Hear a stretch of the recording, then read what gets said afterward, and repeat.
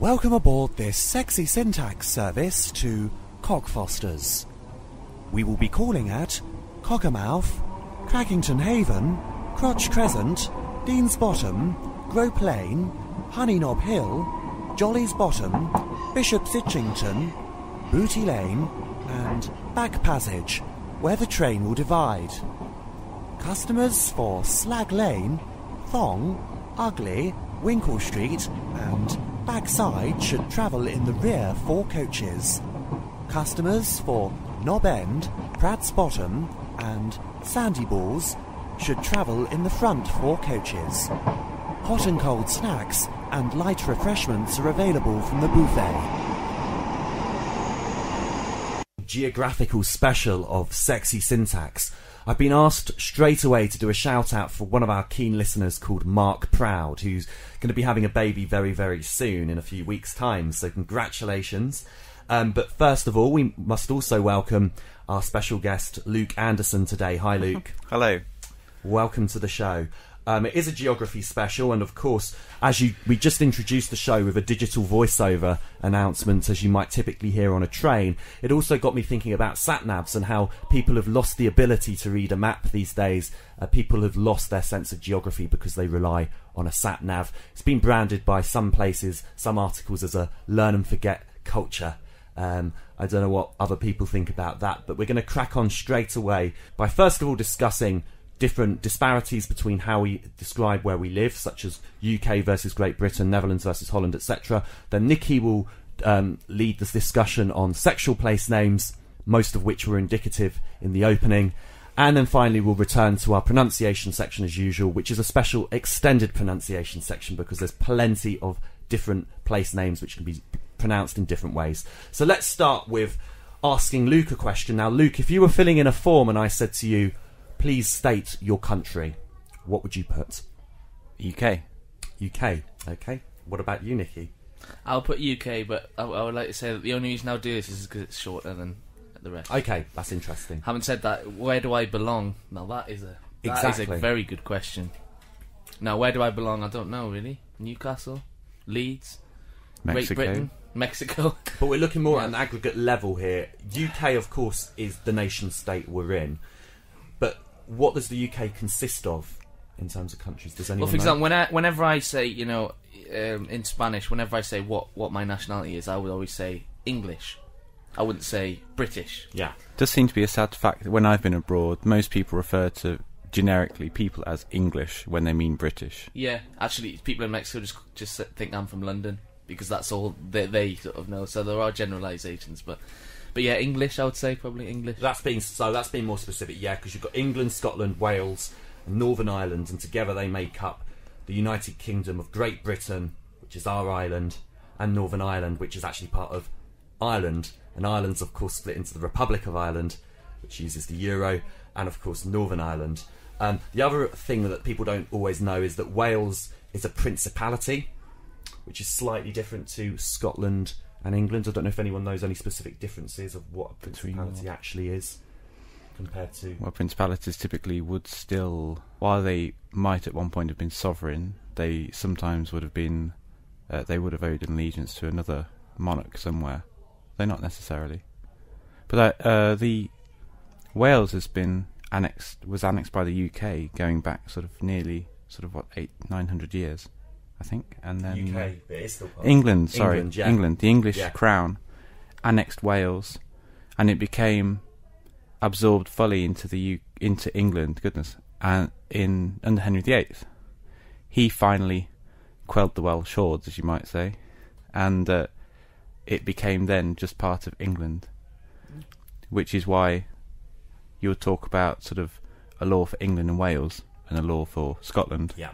Even in the I've just UK gone to the Parliament. solicitor and it says, if you go to a solicitor in England and Wales, you've got to do X, Y, and Z. But if in Scotland, You go to Scotland. yeah, Well, they retained their legal system in 1707. God, you're an absolute fountain of knowledge. You should have you on more often. Well, this is the thing, and it all counts as part of... If you add the UK and Ireland together, or should I say Great Britain and Ireland together, that makes up what we call, rather confusingly, the British Isles. Yeah. So then that begs the question, well, what does it mean to be British? Because is being British saying that you belong to the British Isles, which includes the Republic of Ireland, or does being British mean that you belong to the UK, or does being British mean that you belong to Great Britain? So I think it's very ambiguous. I think you have to use it in the most recent sense of the word, don't you?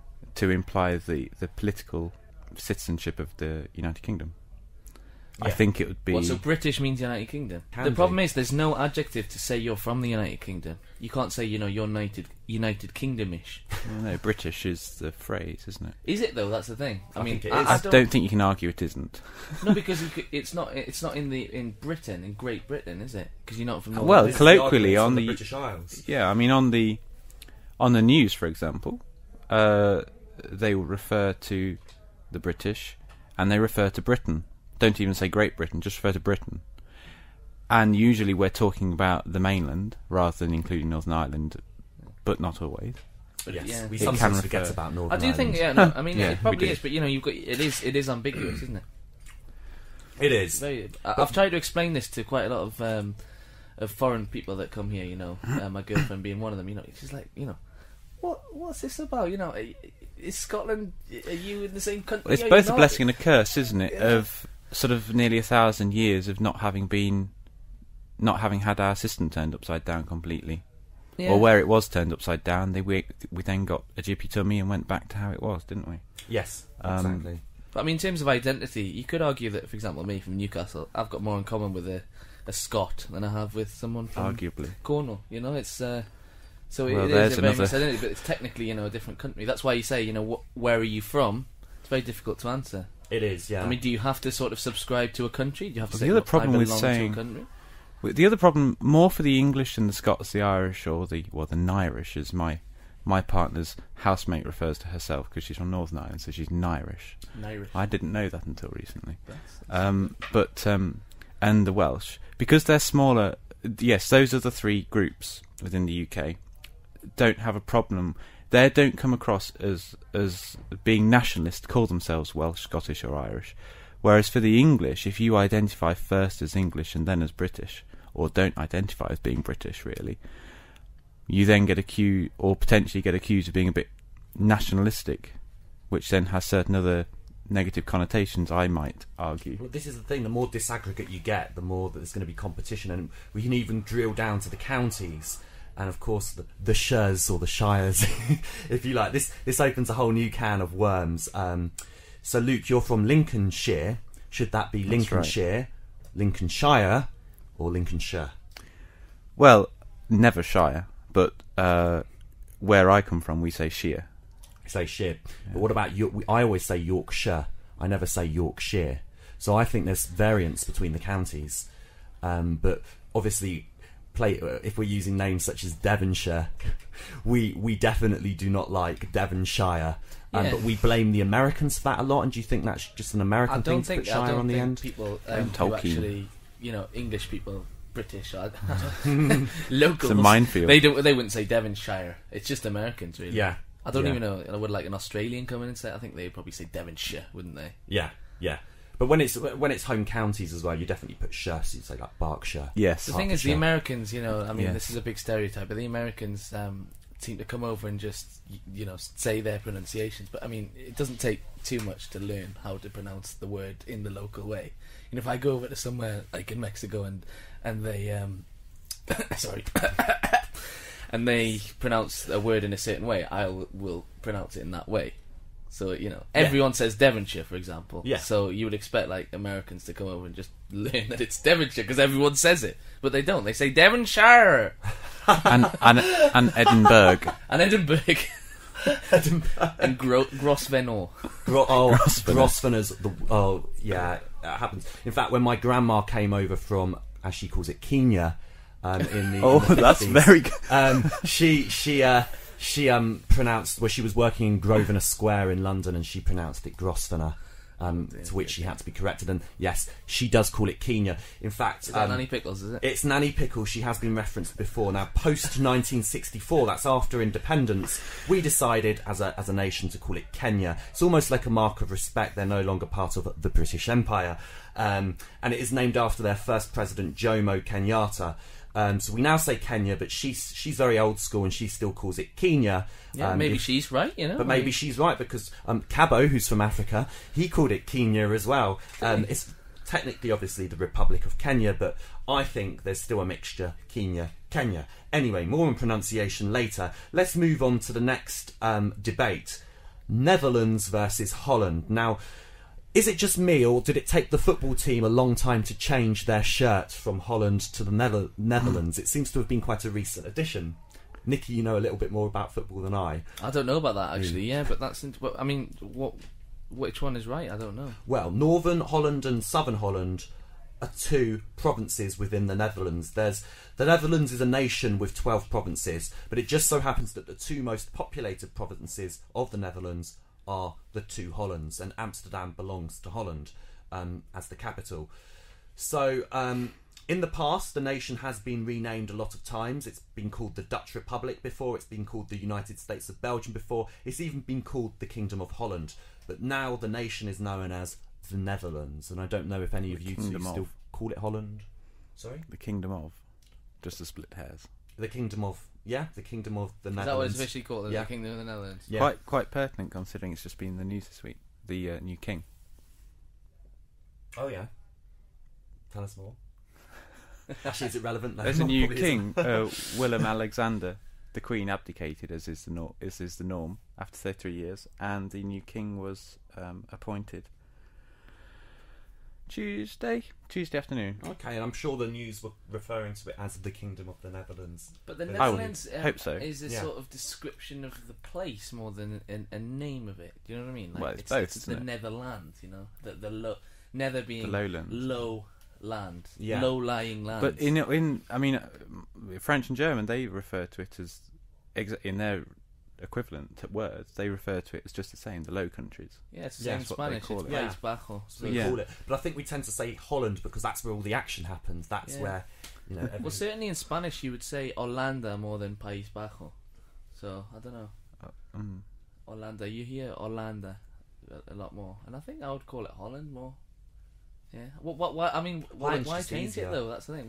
We went on a school trip back in 2007 to Holland, and our hoodies they custom made for us, which were all so oversized, said Holland 2007 on the back, and there was not one mention of the Netherlands on that entire trip. Not one mention, even though we spent a good 3 or 4 days there. So but why is it called the Netherlands then? Why are they changing the name? It's like what's Britain like? It rains a lot, so we could call it Rainy Land.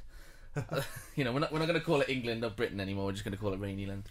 Where I come from, parts of the county and the fens where I come from, which is all at sea level or below sea level, it's parts of it are called Holland. There's a South Holland District Council and things like that, because the Dutch engineers came over and brought their expertise to drain the fens so that it could be farmed. Really? Interesting. Okay, well the next one then I've got to split hairs is if I was to ask you, Luke, which continent does Which continent does New Zealand fall under? Very good question. Off the top of my head, it's Africa.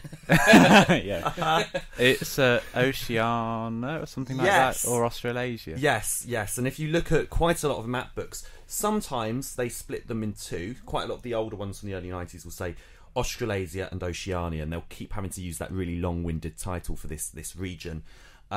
Most modern ones will just say either Australia and Oceania, so they've dropped Australasia in other words, or they'll just say Oceania.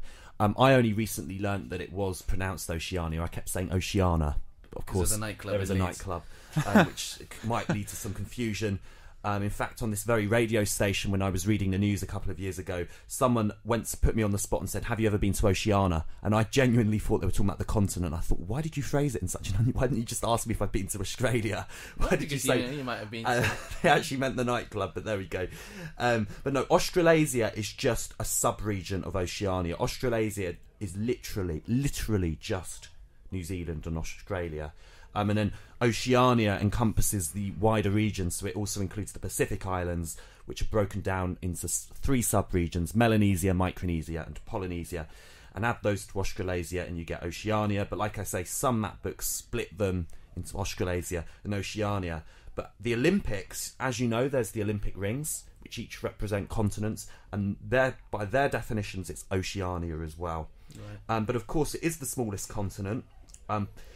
But then this also goes back... Smallest in what respect? Well, in terms of landmass, but this is where it gets interesting. If you look at the dictionary definition of continent, continents are always defined by landmass, in which case it's wrong to say Oceania is a continent. It's wrong to say Australasia is a continent. The continent is actually Australia, yes, much to the confusion of geography teachers who love that I love the differentiation. I don't like to believe that Australia deserves a continent, to be called a continent, because as far as I'm concerned, it is a country. But because it's the most significant landmass in that part of the world, it is also the continent.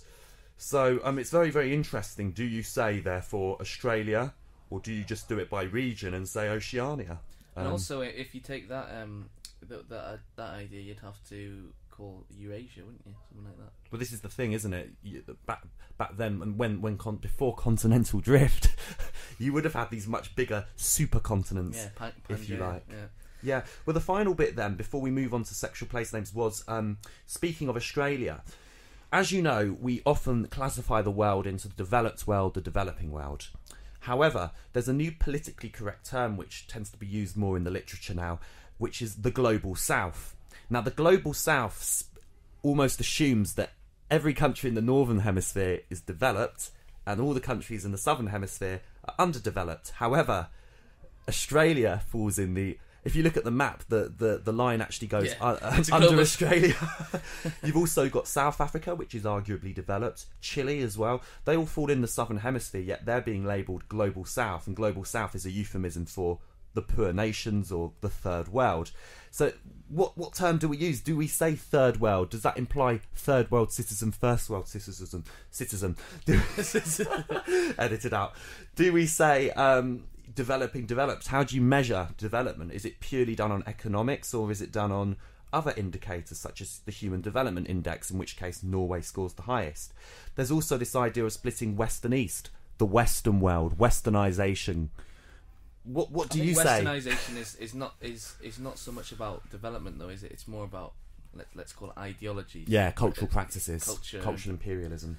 But yeah, Luke, what do you think about that? Well, where does one start? What's the correct way to refer to the countries that are... And we haven't got long, by the way, as well. But we can edit it out, it's fine. We'll edit it out, but yes, so we've got enough time for Nikki's bit as well, so that's... Yes, I had no idea really what to say about that, to be honest. I think it's very difficult. I remember having the discussion last year in a class about talking about developing, underdeveloped, and all of these different turns of phrase that you refer to. And I thought that sort of developing countries was perhaps a better one. However, actually, that is a little bit ambiguous in the sense that, well, aren't we all still developing? Humans, by default, develop. So perhaps... I think it's a bit patronising to say, potentially developing. Yeah, pat them on the head. But then I think it is more patronising to say the poor nations. That's disgusting. Yeah, but that's it's a judgment call as well. Yeah. Poor. I mean, what is poor? I mean, you know. Yeah, when I did GCSE geography, sorry, I did A-level geography as well. You had the LEDCs. Oh yes, the MEDCs, and the NICs in the middle, the newly industrialised countries. Oh, that's They don't use that anymore. If you look at the textbooks, they do. What do they use now? Global South. They usually, they say at degree level certainly they say Global South. In schools, they have the Hicks and the Licks, so the high income countries, the low income countries. That's which isn't too bad. That's objective. That's some exam boards though. Some the exam boards will just say developed, developing. I mean, there's different ways. They want to make it as easy for the students, though, don't they? Just by having lots of buzzwords and acronyms. But it's like MNCs, multinational companies, versus TNCs, transnational corporations. It is important though to choose the right phrase, you know, because you want to have something that is politically correct, you know, and we know that political correctness gone mad, but we also, you know, we buy into the idea that it's there for a reason. So you've got to be careful what you say. You can't just and we will return to place names very shortly in terms of normal place names. But first of all, we're going to go to some more unconventional local level names, street names, which might have sexual connotations and sexual connotations. Okay, guys, I've got some. I'm not going to do that bit though. No, Jamaican.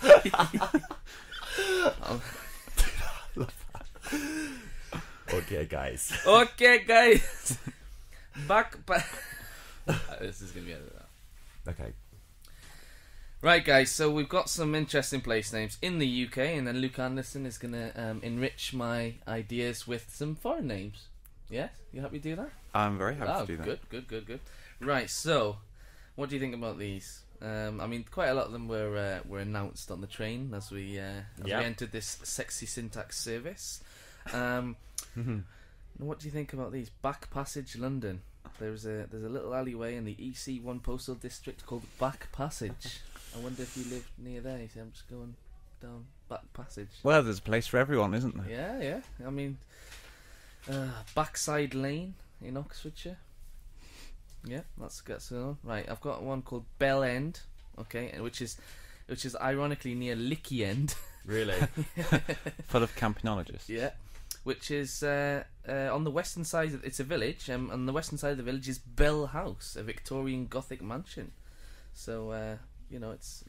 I mean, there's some absolutely wonderful places in our Great Britain or England or however we want to define it. I do like Bishop's Itchington. Yeah. Quite a lot. Which is in Staffordshire or Staffordshire. Or Staffordshire. Is it Staffordshire? Or just Staffs? Staffordshire, I think. Staffs, yes. Or Staffs. It does actually have written on here Staffs, and I think. Oh, there you are. Which is actually derived from the River Itchen, and is a link to the Bishops of Lichfield. So that's there. Let's see what else we got. Booty Lane. I love that one. I mean, what does that? I haven't been able to find any information about. Well, that won't that relate back to booty, as in? Not like Beyonce's booty. No, ill-gotten Jennifer goods. Lopez. Sort of ill-gotten goods. Because from my hometown, there's a street called Liquorpond Street, and is it? Apparently there used at one point to be a pond there, and people would put ill-gotten rum or whatever in bottles on string and put it down in there to hide it, because obviously if the customs man had found it, they'd have been held to pay. So there you are. That's fantastic. So booty, I would assume, that's must North Yorkshire refer as like well, that. so. What's a liquor pond? No, Booty Lane. Booty Lane. Liquor Pond is in Lincoln. In Boston, yeah. Boston. Boston.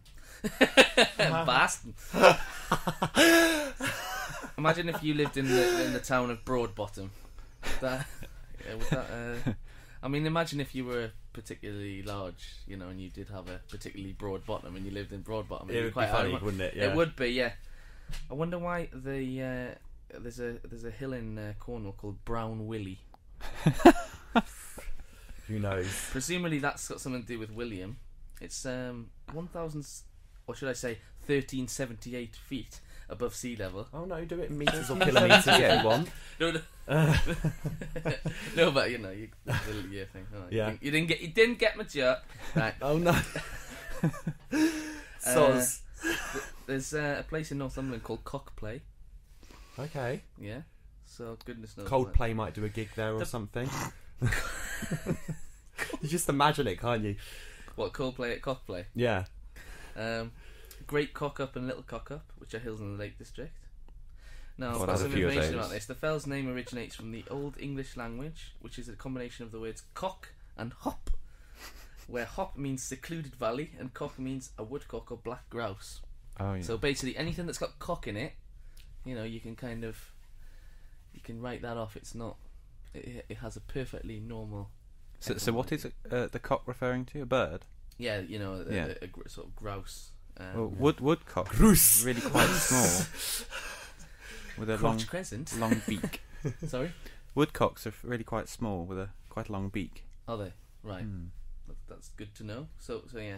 Crackington Haven. I absolutely love that. That sounded love- so good when we did the Julie Berry voiceover at the Yeah, beginning. which apparently is popular with campers, walkers, and geology students. So there you go. It's It's like Boggle Hole. That's where we went on our. Boggle Hole. That's where we went on our yeah. field We trip. did as well. Did you go to Boggle? Did you go to Boggle Hole? Oh, You go from the, you go human oh, we South- did. We had to do a bit of geography at Boggle Hole. Yeah, Horrible okay. place. What else we got? We've got if he listens to this, a good friend of ours, Dean. We can call it Dean's Bottom, just in Kent. The faculty dean. I've got one in Hampshire called Feltham Close. Yeah. Oh yes, Yeah. You Feltham don't yeah. get it straight. You don't away. get it straight away. Feltham Close. Friar's Entry. I can imagine.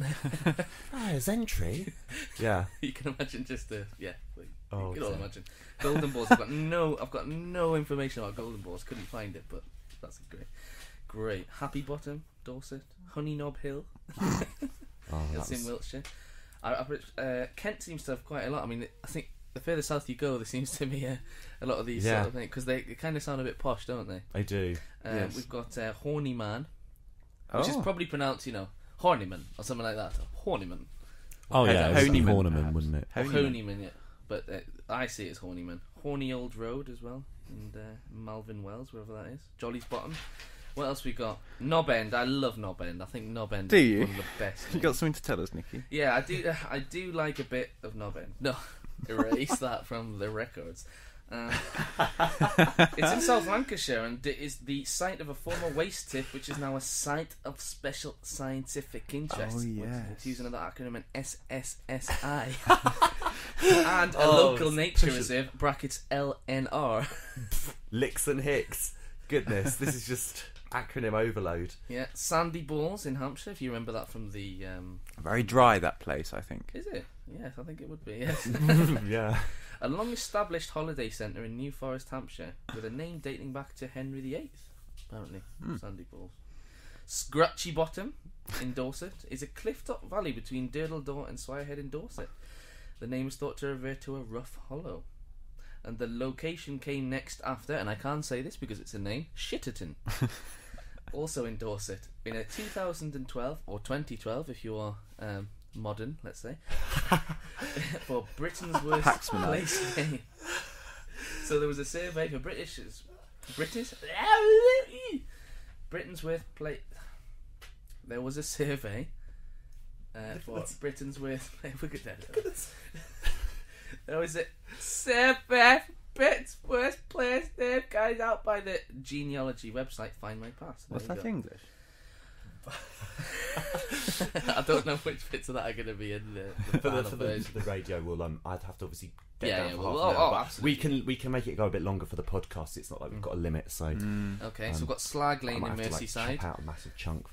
Yeah. Right, I'll so we've got Slag Lane in Merseyside, Yeah. which is a residential street in Haydock, in Merseyside. I mean, I don't want to make any generalisations about Merseyside at all, but it's interesting that Slag Lane is from Merseyside. Yeah. Yeah, don't have any that Slag near the Lanes docks? up north. No, Newcastle.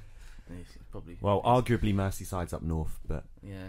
North. Ugly Up Ugly in Essex, not spelled. That is an awful place. Ugley Or in Essex or Ugly? just to be Essex. have ugly in Essex, it's just Yeah. So the name I'll probably edit that out, means sounds awful. woodland clearing of a man named Ugger. Oh. So there you go. Wow, they Willie. pack a lot of meanings, these words. They do. didn't Oh, they back all have then? meanings. I mean, they don't just make the names to sound like something sexual. You know? No. Willie in Warwickshire, Shropshire, and Herefordshire. So there's quite a few. It's a mouthful. I'll spell that one. I'll spell it Herefordshire without the D. Winkle Street in Southampton. I love that. Backside. Boys Sack in Scotland, in Angus. Yeah. Broken Wind, Aberdeenshire, which was named the UK's third worst place name in 2012. Really? And my personal favourite, and it's the only one that I've got from the list from Wales, Panty Feeling Road, That is such a good one. which is in Swansea. Oh. Right, and over the world. Should've known about Luke, do you want to enrich our lives? Well, you know? I'm going to defer to our dear friend from QI, or rather his researchers, Stephen Fry, who came up with a lovely long list of names that occur quite often in France that include silly, Billy, Pratt, chilly, dare I say it, pissy, punchy, misery, condom. All true. Where's that in France? Is it?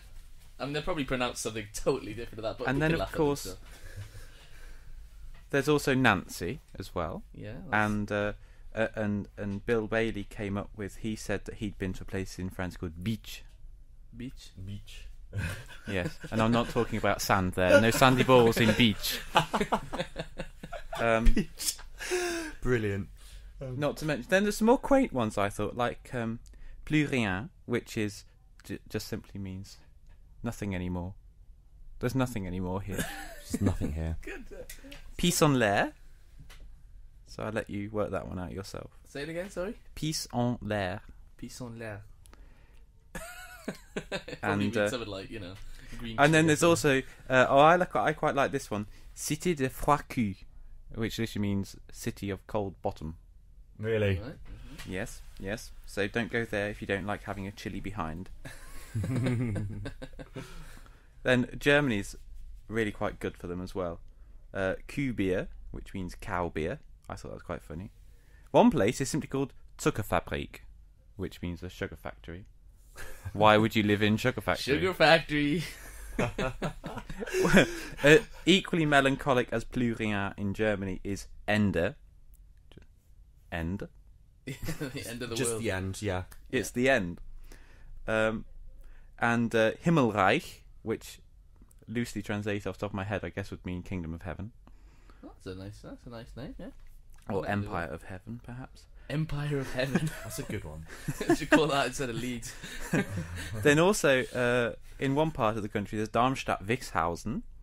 Wixhausen, for those of you who don't know German, would be an establishment where one might go to relieve oneself with one's hand, if you're a gentleman. Very refined.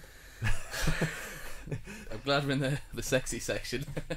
Then there's Schwarze Kater, which means a black hangover. Black cat, literally, but it could also mean a black hangover. Okay. God, I've got Kater one in German. Yes, very good. Keep going. Keep going. Oh, well, I can go on and on. Yeah, well, we'll just record it. I mean, why not? Why not? You can delete, stuff off if and when, and if. Fickenhof. Getting a bit blue now, lads. Fickenhof, which would sort of mean like the F word courtyard. Okay. Something Again, along very those refined. lines. Yeah. The effing courtyard. The effing courtyard, yeah. What else? Let me have a little look down my list. Which is petting in Germany. Yes. Is that what it literally means, or is that what It's how it's said. This is the word petting. Yeah, get a bit of petting on the. So that dog, one's yeah. only funny for us, But not for the Germans. Yeah. What does that mean? Something? No, in German. I didn't look really. Yeah. I just thought it was amusing in English enough to not bother looking. No, absolutely. Yeah, absolutely. Nazi Buhl. Ooh, I don't know what Buhl means, but it had Nazi in it. I just thought we can't go. We're talking about Germany without Nazi in it. We are British. That might be it. In France, they've got one that's just called O. Well, that's how I would pronounce it. It's O, and then another O with a circumflex, which is like a little tin hat for those who don't have more than GCSE French. A little tin hat over the second O. Okay. Oh. Another place called Caen. Caen. And Caen, sort of, you might call somebody a petit con. A bit like calling them a little menace, shall we say? Yeah. Yeah. Pain in the bottom. They've also got another one in France. Now, this is only on the pronunciation. It's not on the spelling. But there's another place in France called Bez, which Bez, spelled a different way in French, means something really quite different. And we're getting back to the blue section there with that one. Leave that to your own imagination. Absolutely. The imagination, there are no limits to. Yes. Oh, crotte en pitiveret, where a crotte would mean a little turd. Can we say that? We can. We can say that. The word turd. We can. 3:30 We can say turd, on a but Thursday. that sacrifice is a bugger, does it? Is that how it works? No, we're not the BBC here, are we? We're not. Well, Well, we do. Delete that bit. We subscribe to left-wing communism, don't we? Or conservative right-wing. Got that Wow, that's quite a different debate there, I think, chaps. Yes. Let's do it on another. I don't think that left wing, but there we go. There you are. That's just a short selection of. Well, I'd like to congratulate you, Luke, not only for your excellent pronunciation of all those very hard to pronounce place names, so well done, and also well done for researching these as well. Thank you. Sorry, not well. That's patronising. Thank you. Well done. Pat you on the back. Thank you for coming from your third world county in Lincolnshire. No, thank you for sometimes. researching. Because and Sarah did some research. We always like it when our guests go the extra mile. Could I just say like a very, very, very quickly a few more that I just found? Yes, and I would like to add two as well once you've done. Yeah. All right. Okay. Well, yeah. I've got slut in Sweden. Yeah, which I'm sure isn't pronounced slut. It's probably slut or something like that. I can say this because it's the name of the word. Vagina in Russia, which I'm sure isn't pronounced like that either. Probably not. Semen in Turkey. Crap in Albania. Figures. Crap isn't a swear word these days. No, so we can get away with it. Yeah. Minge in Lithuania. Arsehole in Italy. Wiener in Germany. Now we mention Wiener again because Mr. Booth, David Booth, who is an avid listener of this show, said something, didn't he? About, what did he say? That Wiener isn't actually German, it's Austrian. So we'd have it would be Austrian because Wiener would refer to Wien, which is Vienna in German. Yeah. That's so we apologise because I last week I did say that Wiener was a German sausage. So I'm absolutely ignorant. I apologise profusely. And my personal favourite are piss and poo. Excellent. Excellent. We learn so much about you, Nicky, every day. Yes. We do. My favourites always have to... I'm not going to be able to trump those. I'm just thinking of two childhood places which people seem to find amusing, but because I was used to them I didn't. And one was Copdock, which is where my auntie lives. I don't think it's funny at all. Just Copdock. Copdock. Funny to say. I think it is. A bit like cock. I guess I was innocent. Cock block, Copdock. Are we allowed a cock? Yeah, because it's a name. It is a name. We could say anything. But I wasn't allowed to say cock just then because that wasn't a name. I was just saying cock. Oh right, no, a penis. I think I'm just going to edit out the Copdock bit. That wasn't that good. Yeah, and same with Middlesex again. That's a historic county, and everyone was like, "You're from Middlesex." I'm just like, come on, guys, we don't laugh at Essex and Sussex and whatever. Sex ain't a taboo no more. It really isn't. So anyway, that's all done. Let's get on to the pronunciation section. Woohoo! First word. Shrewsbury. Shrewsbury. Oh, we're so BBC, Luke and I. Shrewsbury is the standardised way of saying it, but of course the locals say both, and this begs the question, which is right? I've heard all different theories about this. Some saying the commoners say Shrewsbury, the middle class and the upper class say Shrewsbury after the Earl of Shrewsbury. Look at what their grammar school called it. What they call their school, Shrewsbury.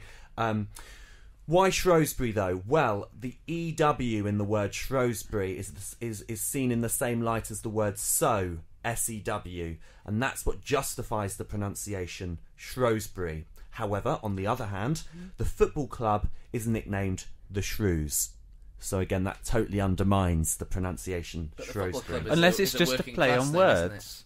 Just call it a play on words, then it doesn't undermine anything. Well, exactly. Yeah. No, but so we can go with our nice RP shrew. Generally, football is a working class sport, so you'd say.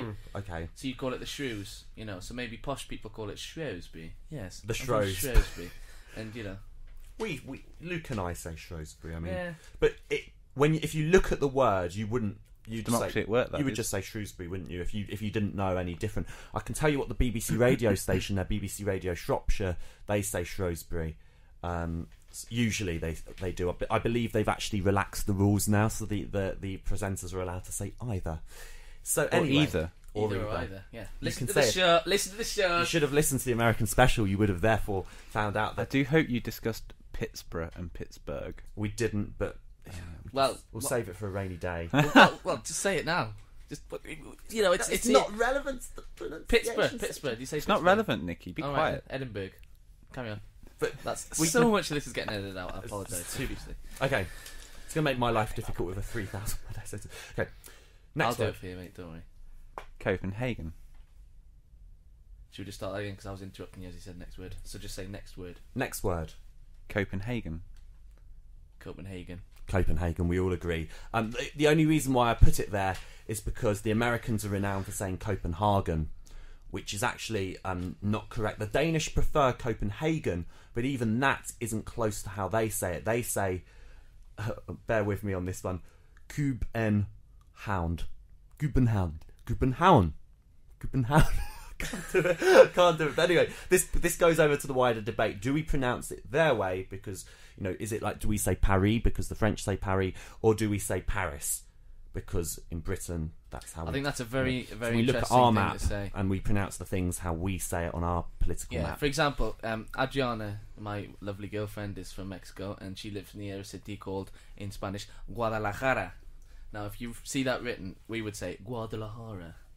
Yeah. So if you said Guadalajara, nobody would understand it. So you have to, and it's the same over there. Like, there's a big shopping centre in her city called Liverpool, but you can't just go, yeah, I'm going to Liverpool. Well, you wouldn't say that because that's Geordie, but you've got to say Liverpool.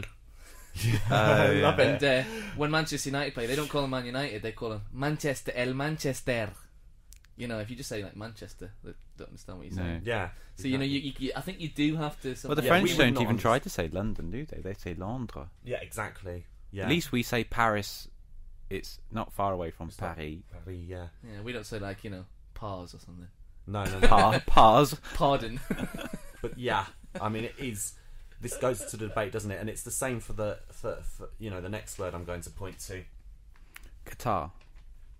Qatar. Qatar. Qatar. Because apparently Qatar, Pull the other or one. Qatar, with stress on the first of all, is closer to how the Arabic say it, which is very, very difficult to say. I mean, I'm not going to even attempt, but Qatar is much more closer. If you say Qatar, it's not. I can see why you would say Qatar. You're influenced by the pronunciation of Kuwait, because that's got stress on the second syllable. You'd say Kuwait, not Q8. But it is apparently Qatar or Qatar. It's not Qatar. Again, do you say it their way? Whatever. BBC recommendation, Qatar. So there's just a few more then, which I'll just quickly say. We there's Iran versus Iran, Iraq versus Iraq, and Pakistan versus Pakistan. So Pakistan. Abu Dhabi that's and more of a Abu northern Dhabi. thing. Abu Dhabi. Yeah, exactly. And I think it depends on what part of Great Britain you're from. So Northerners would say, Iran, Pakistan, but Southerners would say Pakistan. And the Americans would say Iran. Probably. They say Iraq, definitely. They do. Iraq, but as a northerner, culturally a northerner, believe it or not, I don't like. It always feels when you watch the BBC and you see them all sat there, and they say, sitting there. That's right. Yeah. Continue. When you see them all sitting there, snobby hump. and goodness gracious, I met my match here. Correct. And you see them, you see them sitting there, and they say Pakistan. It seems as though they have a Pakistan off.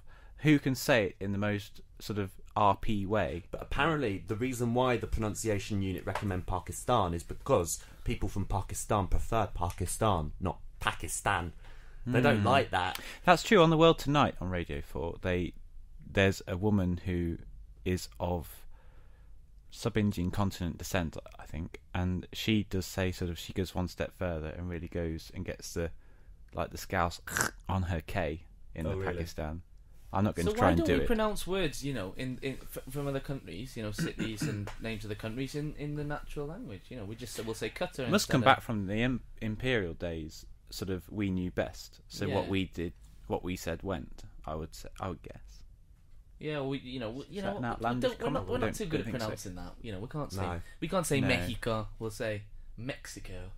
Exactly, and and it is usually just down to how we've spelt it. But there is a really good example. My last example, because as you can tell, we've time management today. It's been an extended episode to say the least, or should I say broadcast? There, it's not an episode. I won't get down. We've said a lot. But there's one more I want to say, and that's Niger.